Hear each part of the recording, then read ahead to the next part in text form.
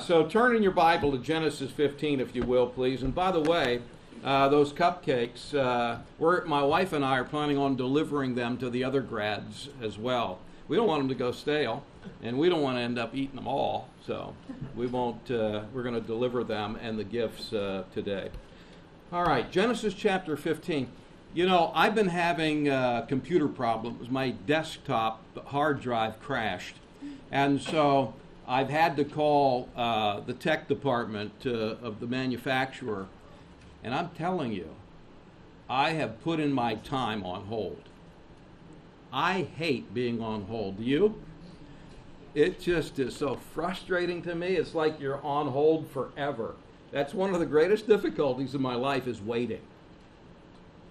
I remember when I was a kid doing something wrong and my dad not being home and my mom saying to me, "You wait till your dad gets home.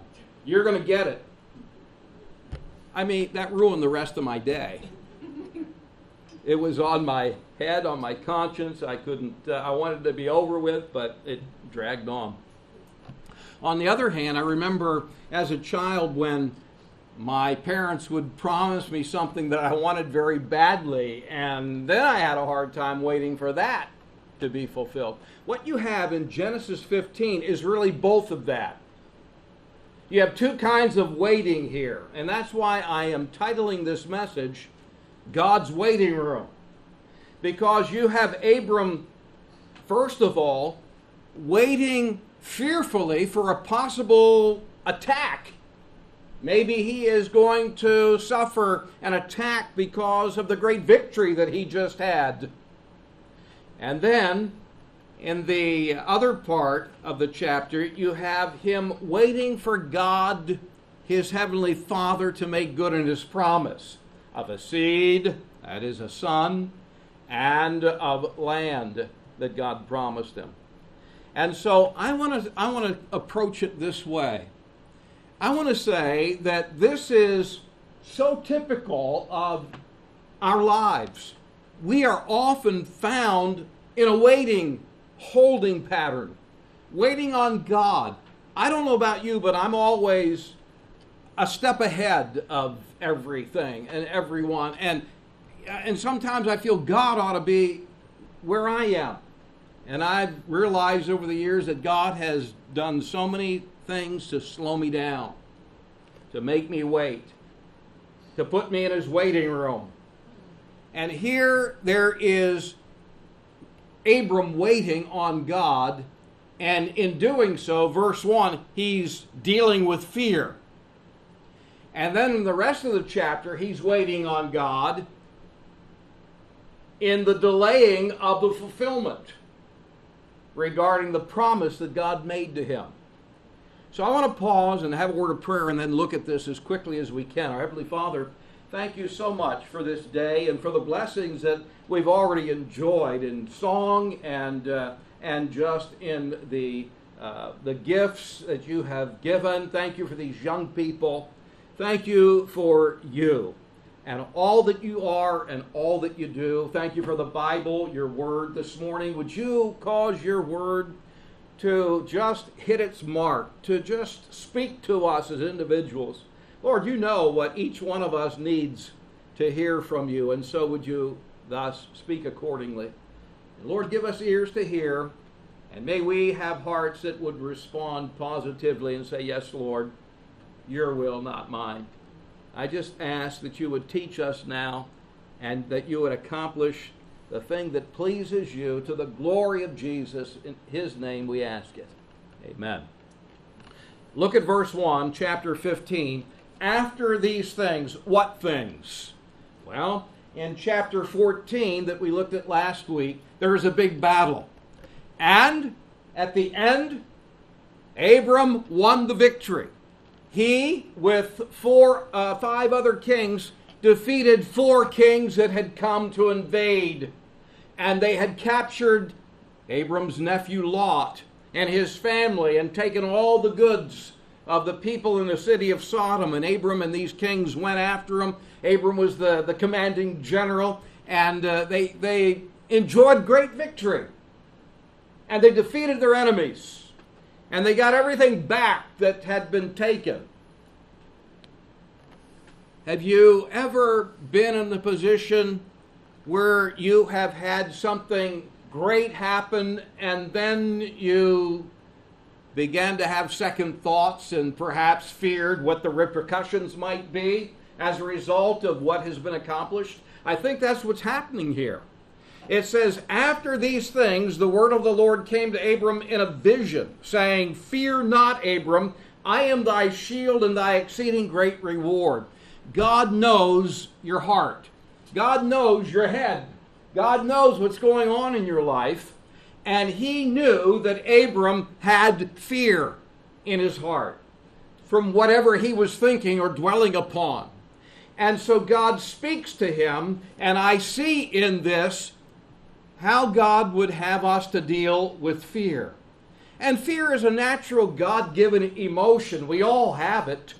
It's something that it just comes with being a human being. But what we have to learn is to be able to control our fear.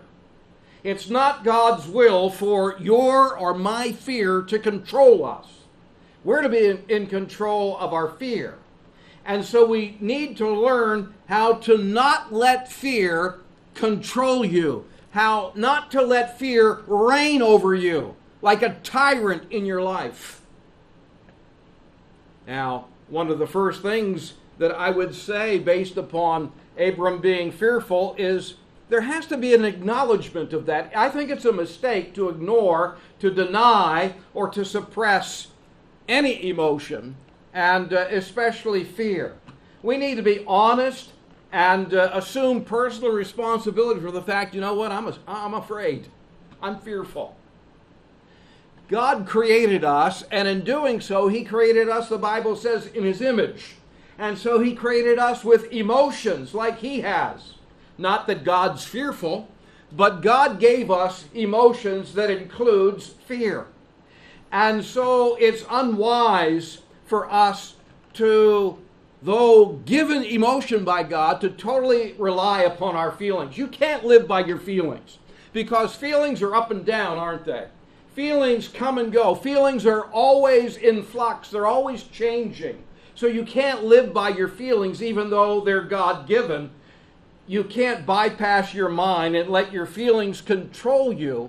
But you have to have the ability to recognize your emotions and admit fear. And I believe that admitting it is the first step in conquering it and subduing it. I remember a couple of occasions in my life when I was gripped with fear. One in particular I'll never forget. I'm not going to go into it. But I've never had fear like that before. I really believe it was demonic. I'm convinced of it, but because of the circumstances. I remember being fearful when this coronavirus first broke out and we were locked down. And I'm thinking, what's going to happen to Bethel Baptist Fellowship? What's going to happen to the church? And immediately, fear gripped me. I remember laying in bed that night, and I had a hard time going to sleep as a result of it. But I settled it with the Lord, and that fear hasn't returned. The fact of the matter is, the first step to conquering it and subduing it is to admit it, is to acknowledge it. There's got to be that acknowledgement. It's natural to feel vulnerable, especially after you come through a dangerous thing like Abram and his fighting men had. It's difficulties often breed fear. You remember Elijah, great man of God, right? Great prayer warrior, a man that prayed and God closed heaven and there was no rain for 3.5 years. And then he prayed again, and God opened the heavens, and it rained. And he called upon God, and God sent fire from heaven. And then after that, he's running like a scared rabbit, running into the wilderness, saying, God, kill me. I'd rather you take me than have Jezebel kill me. Fearful. Especially when you know that someone's out to get you. But what we forget about when we have fear, what we often forget about is what has God said to us? What has God promised us? What does He have for us in the Word of God? And whenever I have feelings of fear like that, I want to go to God about it. I want Him to speak to me. So, dealing with fear, first of all, there's acknowledgement. And then when you have had that acknowledgement, then you need to turn to God for the encouragement. It's a mistake to deny or to ignore feelings of fear, but when you're fearful, you need to hear from God. And look at what happens in verse 1. Right at that moment, the word of the Lord came unto Abram. God spoke to this man at a very fearful time in his life. And when God speaks to you when you're fearful, I'm telling you, it'll conquer your fear. It'll change the whole picture for you. And God commands him. Notice this in verse 1. Abram, I know you're fearful. Stop it. Fear not. That's a command. Fear not. God's word of encouragement to you, first of all, is that you stop living in fear. And he repeats that same kind of command to all of the patriarchs of Israel, Abraham, Isaac, and Jacob. He repeats that to Moses and Joshua and the people of Israel. And you can follow that same command into the New Testament. And he says it to us, the new covenant people of God. Stop fearing. Don't fear. Fear not. How many times did Jesus or an angel in the New Testament in the Gospels tell them, don't fear. Don't be afraid. And so the word of the Lord came to him. There's the encouragement. And it is a command from God. And really the cure is simply this. Fear not, Abram. I am. And we know the weight of those two words. I am. He is the great I am. That is, He is the God that always was, is, and always will be. He is the eternal, self-existent one. He needs no one or no thing in order for Him to exist. Fear not, Abram, I am thy shield and thy exceeding great reward. There's the cure for fear. You want to deal with fear? Acknowledge it and take the encouragement of the Word of God, and that is what the Bible says who God is. And here, He is your shield. You know that, the Star of David? It's called a Mogan David, right? The shield of David, the Mogan shield of David. It was found on a shield, and it was said to be the emblem that was on the shield of David's men. Don't know if that's true or just tradition. The Bible doesn't tell us that. But God is your Mogan. God is your shield. That's what he says here. In other words, He is your protector. When He is present, He's your shield, your protector. And then He is, notice this, Abram, I'm your exceeding great reward. In other words, I'm not only your protection, but I am your provision. Remember all the spoils of war that Abram said, I don't want anything. I don't even want a string or a sandal thong. Take it all. Maybe he had second thoughts afterwards. And God says, don't worry about it. I'm your exceeding great reward. There's no comparison with the provision that you have in me versus what you just gave up to the king of Sodom. And so really, the believing life is only as great as your faith. And your faith is only as great as what the object of it is. What your faith is in. For faith to be great, it has to be fixed on the Lord. Who He is. He is your shield. He is your exceeding great reward. And all possible loss and all possible danger, hey, God's got it covered for you. He's got you covered. He's your shield. He's got you covered. He's your exceeding great reward. He'll meet all your need. That's what the Bible says. God tells Moses and the people of Israel, the eternal God is thy refuge, and underneath are everlasting arms. He's your shield. He's your protector. And then he says, no good thing will he withhold from them that walk uprightly. God is going to meet your needs. He's going to be your reward. So, dealing with fear in verse 1. And then delaying fulfillment in the rest of the chapter, really, dealing with he deals with fear by talking about God's presence with us. And now he confronts this waiting, this delay in the fulfilling by reminding him of God's promises. God's made some tremendous promises to this man Abram, but they're still unfulfilled because God has him in a holding pattern. God's testing this man's faith. God's building him. It's not yet God's time for these promises yet to be fulfilled, but they will be in God's time. And so this is important.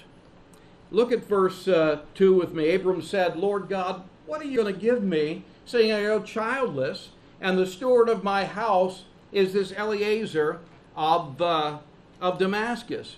You see, God promised, you remember in chapter 12, Abram, I'm going to make of you a great nation. I'm going to make of you a great nation.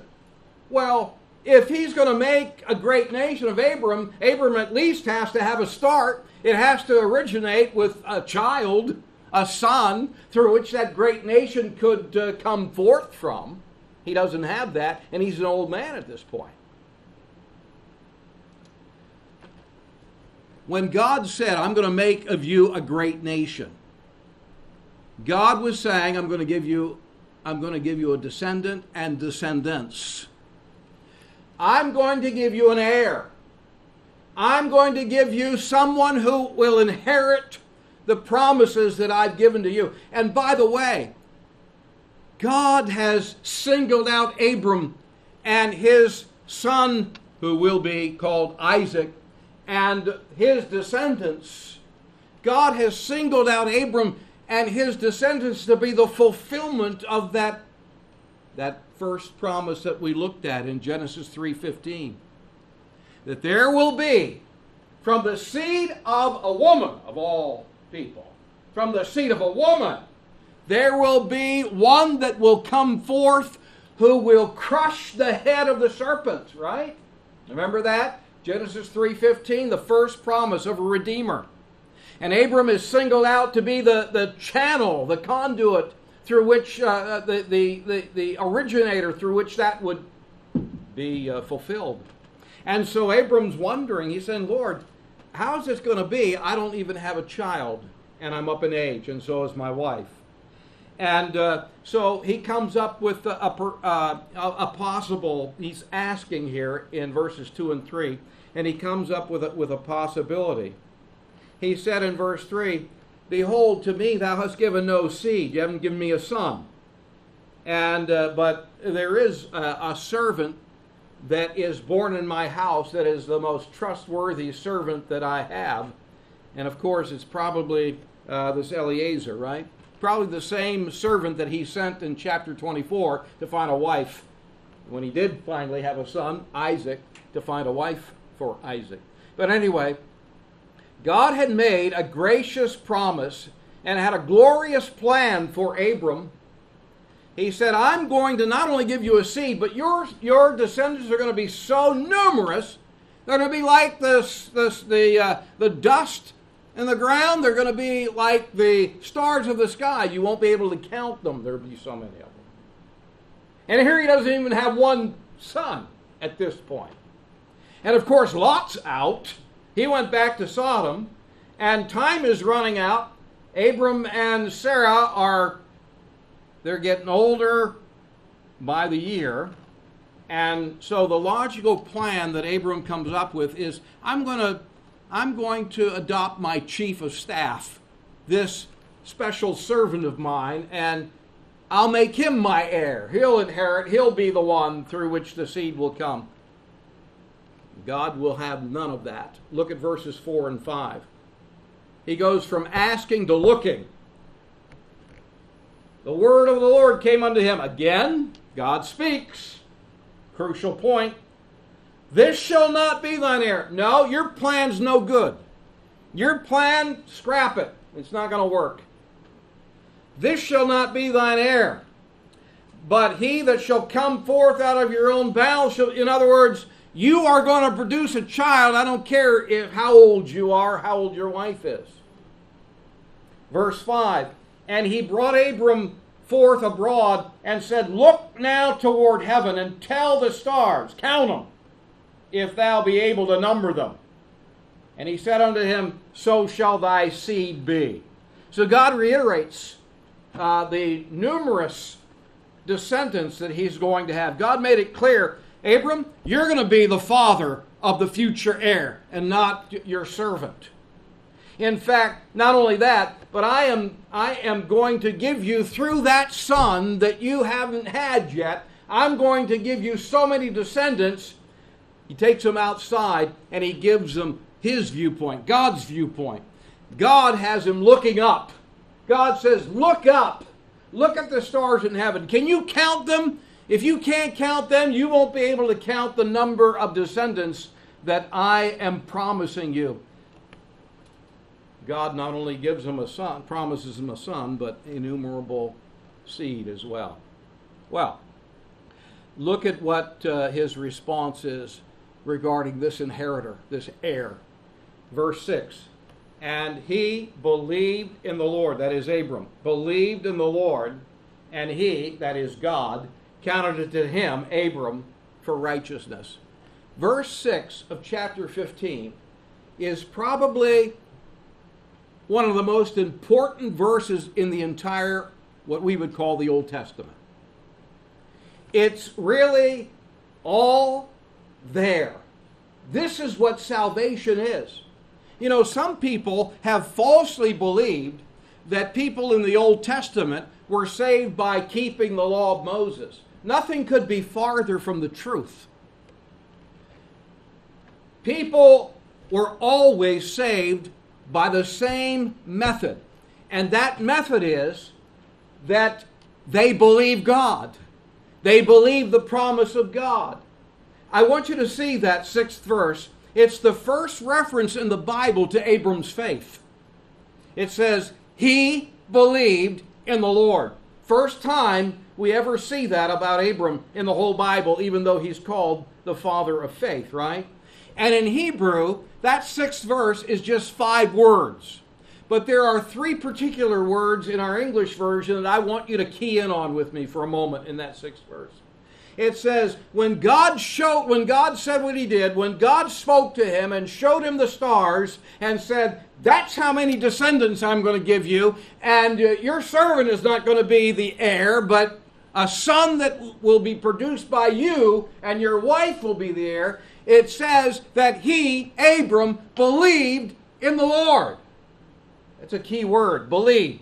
Literally, he said, Amen. He said amen to God. He believed God. And the Bible, by using that term, believed, means that Abram leaned all of his weight on what God told him, on what God promised him. You know, that's exactly what faith is. And that's the kind of faith that saves. Abram believed in the Lord.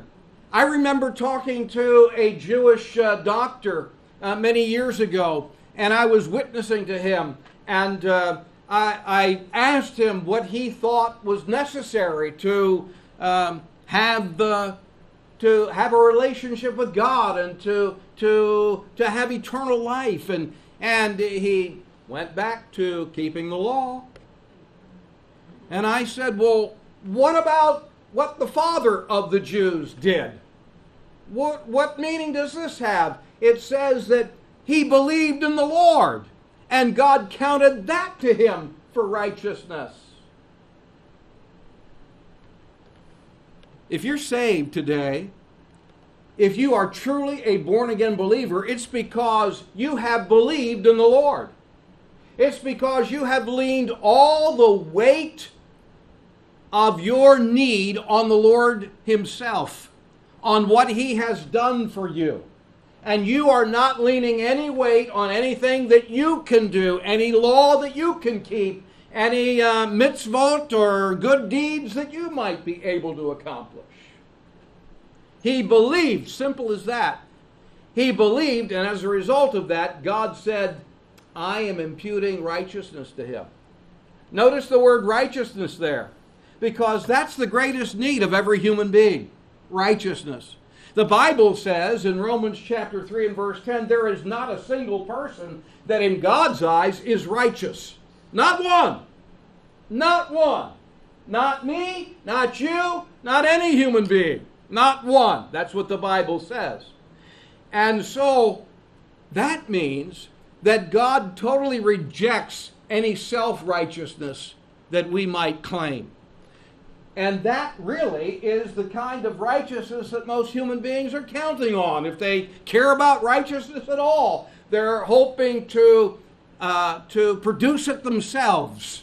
In fact, that's the whole problem with Judaism. And that's the whole problem with the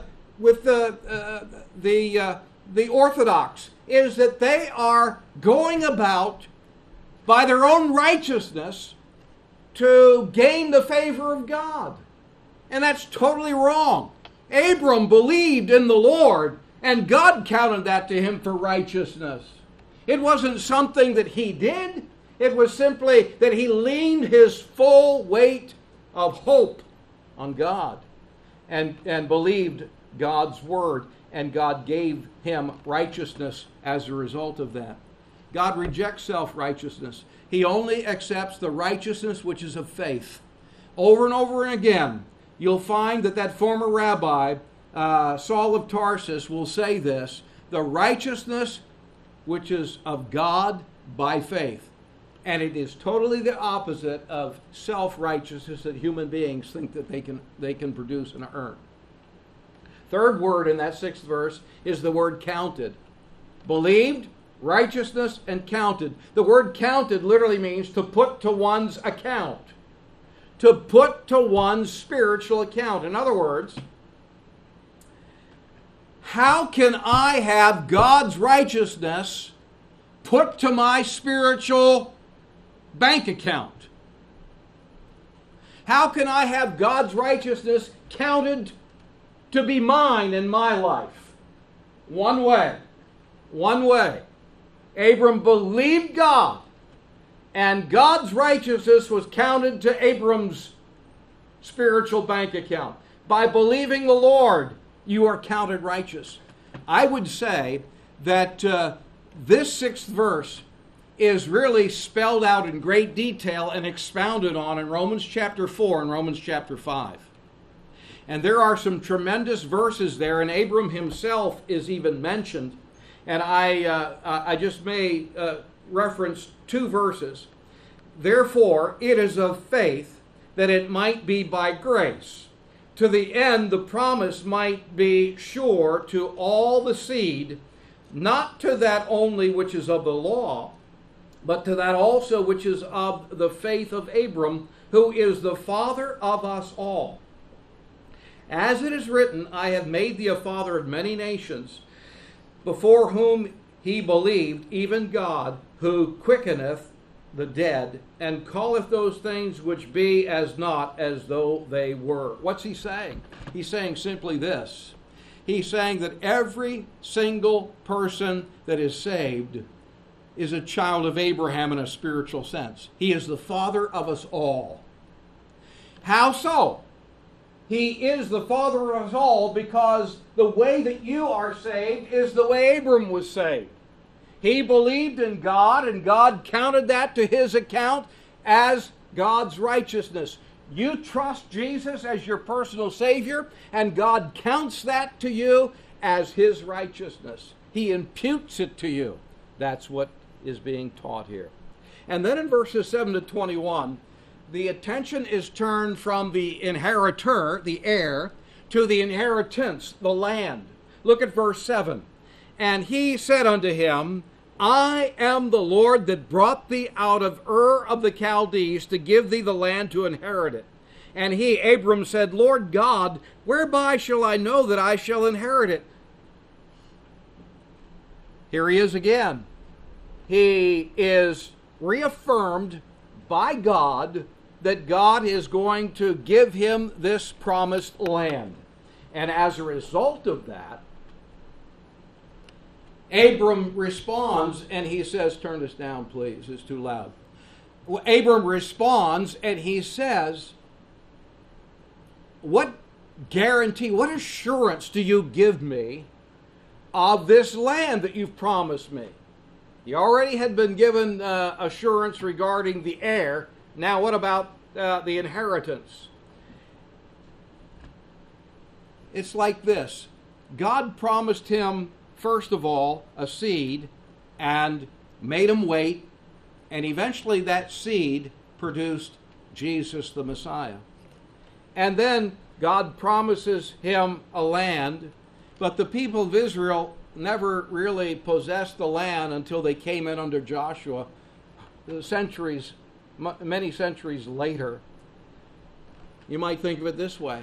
And then the Jewish people were spread all over the globe in the diaspora for centuries. And then in May of 1948, the state of Israel was formed, and now many have returned. God's doing something in all of this. He's fulfilling his promise. And these are all steps in it. This is what he's saying to Abram. First of all, I like what Abram does here. God says in verse 7, remember, I told you I'm going to give you land. And I like the fact that in verse 8, he says, how am I going to know that for sure? What assurance are you going to give me? You know what I see in that? I see there in Abram an aspiration. By that I mean, I see a desire. I see a deep desire. I see a hunger on his part for God to fulfill what he promised him. He needed this encouragement regarding the land. And so here's what God said. God said, I'm going to cut a covenant with you. And in the ancient Near East in Abram's day, covenants were cut. And by that, I mean this. The animals that are mentioned in that 9th verse and in the 10th verse, these animals, the three of them, they were cut in half lengthwise from head to tail. And one half was laid on one side of a groove or ditch, and the other half was laid opposite on the other side. And then each of the two parties or people making the covenant were then to walk down the middle between these pieces of sliced animals in the blood that had drained in the ditch there. They were to, at bare feet, walk through that ditch. And as they did so, they would say something like this, let me be cut, let me be mutilated like these animals if I don't fulfill my end of the bargain, so to speak. So that's exactly what Abram does. He sets that up, and it says in verse 12, here's what happened. At sundown, a deep sleep fell upon Abram, and a horror of great darkness enveloped him. And God said to Abram, I'm going to give you some prophecy here. Know of a surety that the seed that I'm going to give you will be a foreigner in a land that isn't theirs, and they'll be slaves. They'll serve them there, and they'll be afflicted for 400 years. Now we know that he's talking about the Israelites going down to Egypt, being forced into slavery. The 400 years is just a rounded off number. It was actually 430 years when it was all said and done, but just rounded it off. And then he says, verse 14, that nation whom they shall serve will I judge, and afterward they'll come out with great substance, but you'll go to your father in peace and be buried into good old age. But in the fourth generation they'll come hither, they'll come back to this land of Canaan that I promised, because the iniquity of the Canaanites isn't yet full. I'm not ready to punish them. I'm giving them all these centuries to repent. And that's God speaking to Abram here. And so while Abram is waiting for God to show up after he has cut these animals, verse 11 says, when the fowls or the vultures came upon the carcasses, Abram drove them away. So he's watching, he's killed these animals, he's laid them out as was done. He's watching and waiting. He's chasing the vultures away that would want to rob these animals. And then at sundown, he goes to sleep. Now, I just said that both individuals entering a covenant would have to walk through the blood and say the same thing. Let me be cut to pieces like this if I fail to live up to the terms of this covenant.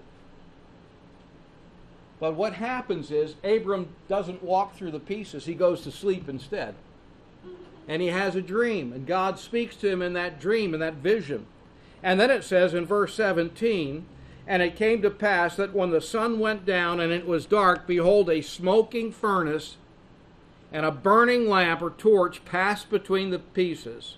And in that same day the Lord made or cut a covenant with Abram, saying, unto thee have I given this land. And he gives the geographical dimensions of it as well. This is incredible because it takes two to make a covenant. But instead, God put Abram to sleep. And God says, I am going to take what is normally a bilateral covenant and I'm going to make it a unilateral covenant. And it is not going to be conditioned on your ability to live up to your terms. I am going to make this a unilateral, unconditional covenant. And if you mess up and you don't live up to it, then I will be cut in pieces instead of you. That's basically what happened. Because the only one that passed through those pieces was God himself in that smoking furnace and that burning lamp, a manifestation of the presence of the holiness of God. This is an incredible thing that God does here. In other words, what God promised Abram, a seed and a land and a blessing, is going to happen regardless of how bad Abraham acts. Regardless of how bad Abram messes up or his people.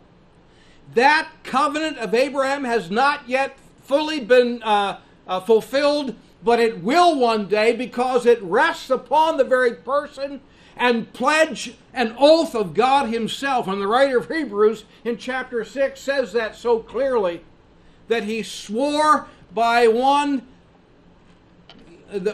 someone no greater than himself. He swore by himself because no one greater that he could swear by. It's referring to this very incident here. I'm telling you, you mess with God's people, you mess with God's plan.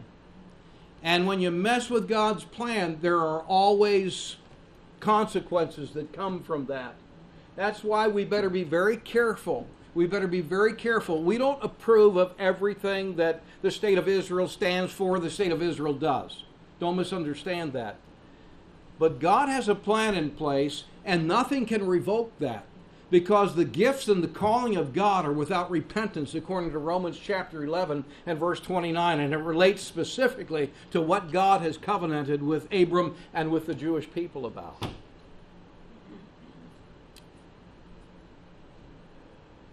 God has a plan for this nation. He gives the geographical dimensions of it in verses 13 to 17, rather 18 to 21.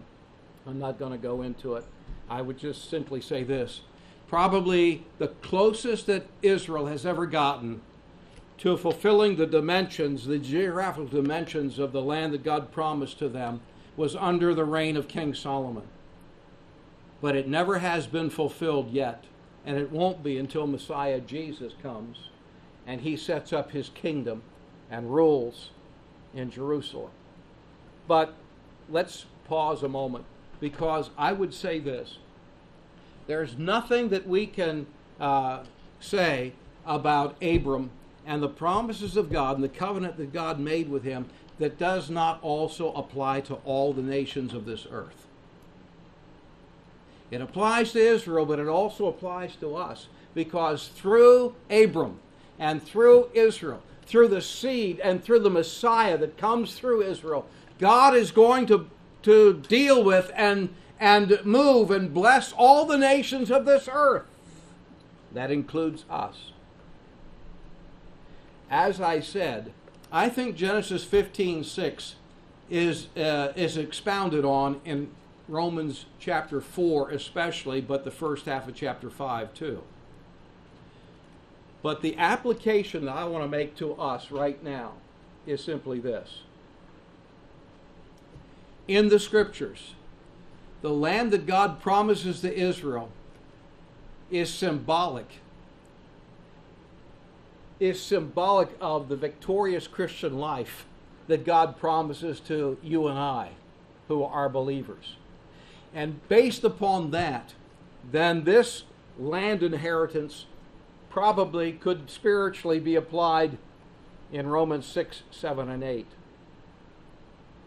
And I think that like Abram had a heart hunger for the fulfillment of the promise that God made to him, if you or I will ever enjoy a holy life, a victorious Christian life, it will only begin when you, like Abram, have a heart hunger for what God says He promises to you and will provide to you that life more abundantly. If you don't have a hunger for that, you'll never experience it. You'll live a humdrum below the line of normal Christian life. You'll be subnormal. You'll never really enjoy the Christian life. It'll all be just so much knowledge, head knowledge, and it won't be heart experiential knowledge. But that's what God wants. And it begins with a heart hunger. And I want to challenge you as we close this morning. I hope that your heart hungers for the spiritual provision, for that spiritual land of Canaan that God promises to the people of God.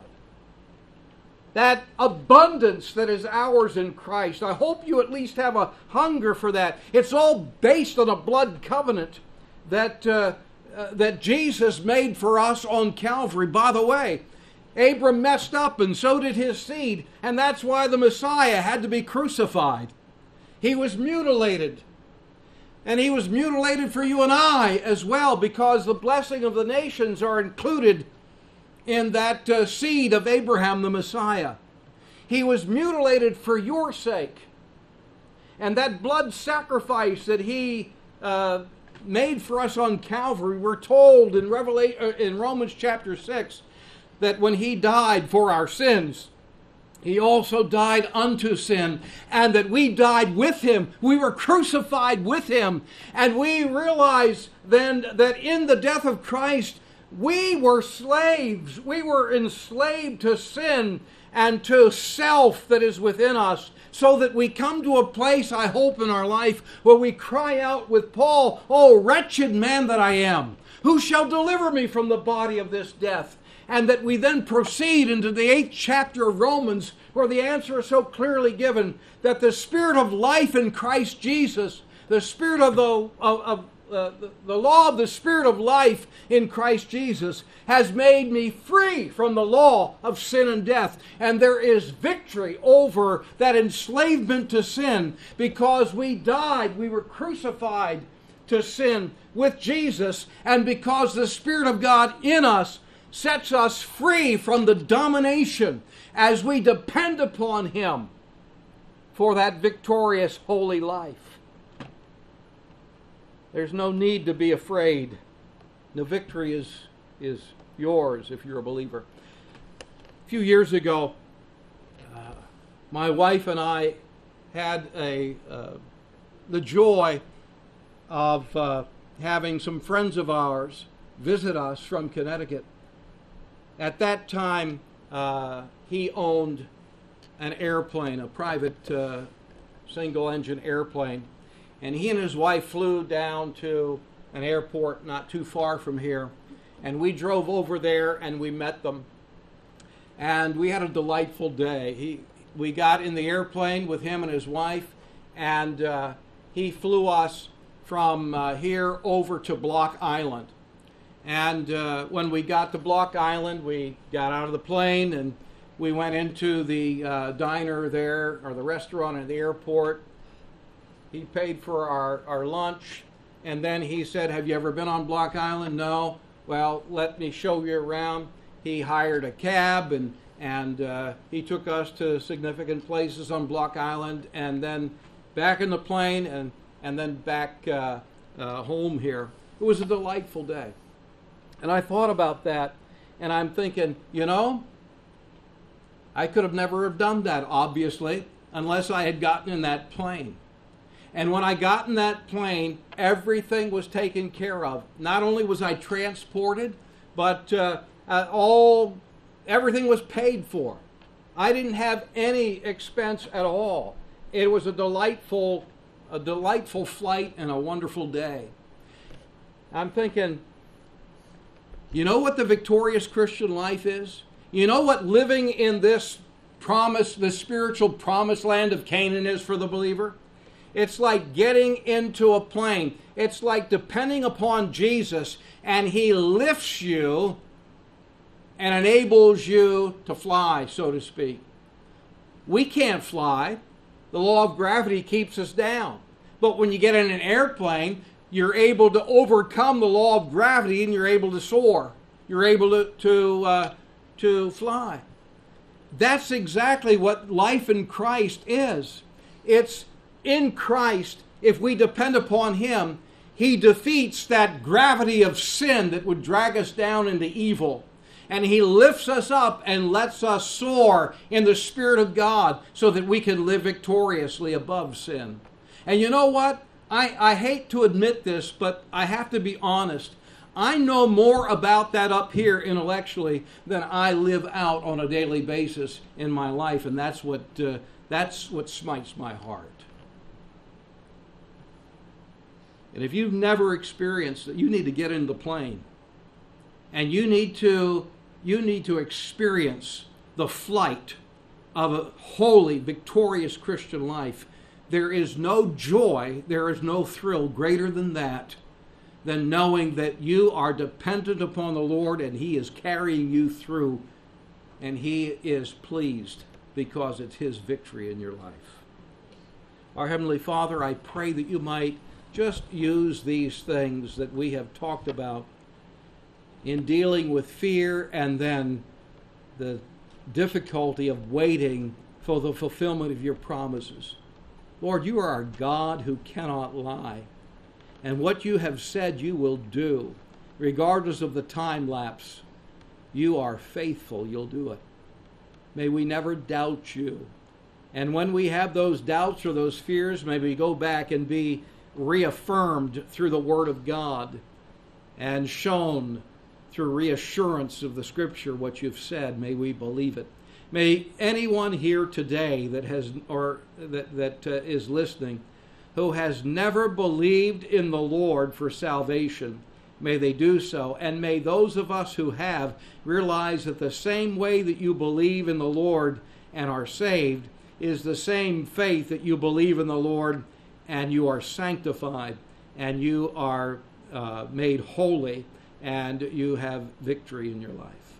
May we live by faith, we pray, like Abram, in Jesus' name. Amen.